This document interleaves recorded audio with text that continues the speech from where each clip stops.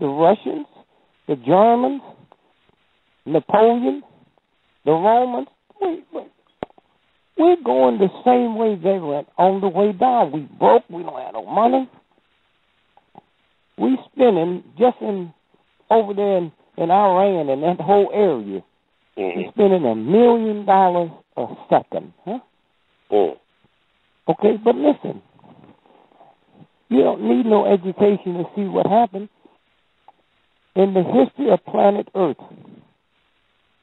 every mighty army that ever invaded Iraq, okay, not Iraq, I'm trying to think of the other one now. Iran? No, not Iran. Afghanistan. Afghanistan, okay. They never came out of there. Think about that.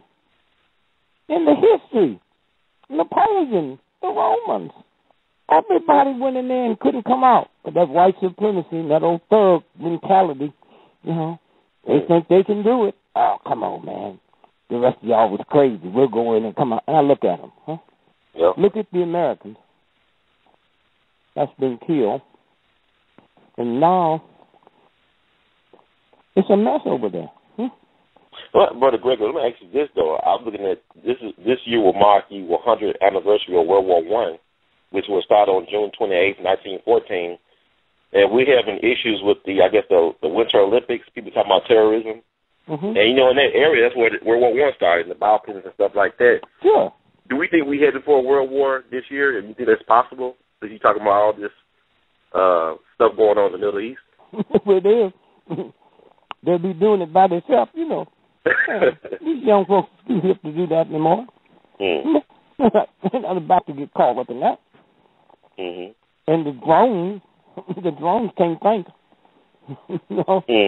No, it's the financial thing. There's few people that can afford war. And so this is where it's going. It's over.